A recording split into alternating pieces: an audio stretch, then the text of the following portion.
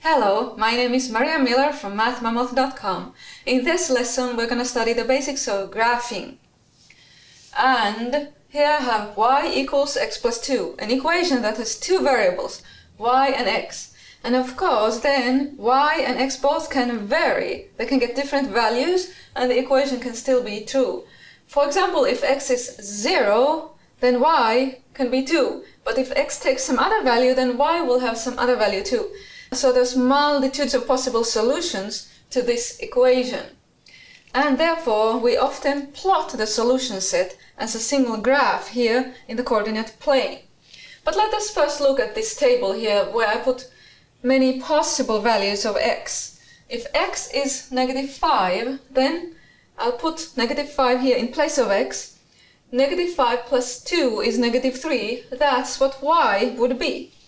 It would be -3, and then that would make that equation true. Similarly, if x is -4, I put it here, I get y would be -2. And if x is -3, y would be -1, and so on. You can see here how the y values are increasing by 1. So my next value is 0, and then 1, 2, 3, 4, 5, 6, 7, and 8. Even in the table you can see this general rule that the y values are always 2 more than the x values. Just like the equation says, y value is always x plus 2, or 2 more than the x value. And now, of course, each one of these is now one point in the coordinate plane, because it is an ordered pair. It is a pair of numbers. There's an x and there's an y. X coordinate, y coordinate. So each one of these is one point. I can now plot the points here to make a graph for the solution set of this equation. Let's start here at -5, -3. X equals -5 would be this one, and y -3 somewhere here. And then -4, -2. Then -3, -1, and so on.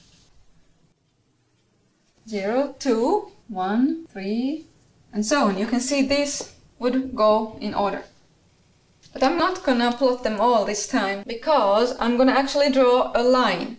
And to draw a line I only would need 2 points actually. And the reason I'm gonna draw a line is because even between -5 and -4 there are possible values for x. There's fractions and decimals between these two, or between 0 and 1 there's all kinds of fractions that x could be. X could be 1/2 or 1/3, 1/4, whatever, and there would be corresponding y values for each of those too. And so when I draw a line, I will catch them all, so to speak.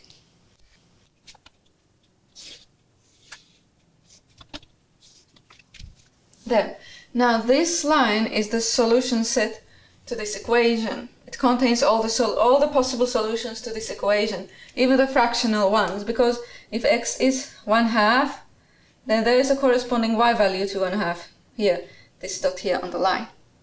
Let's do the same with this one, y equals -2x plus 1.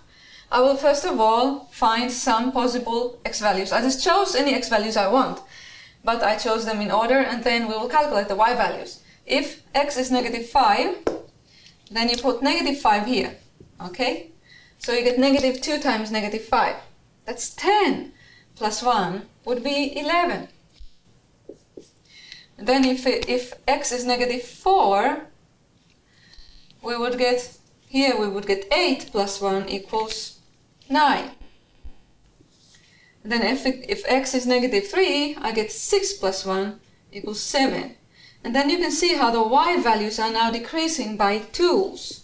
I get 5, 3, 1, -1, -3, -5, -7, -9, -11. And you can check, for example, for 0, it is easy to check. You get 0 plus 1 equals 1. Yeah, matches. And now let's plot at least a few of these points and then draw the line.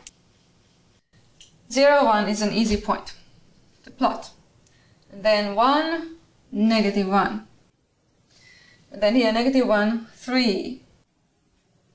Okay, that's enough for plotting. I'll just draw the line now.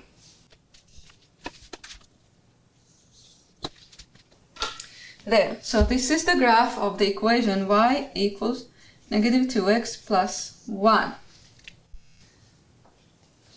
just like this is the graph of the y equals x plus 2.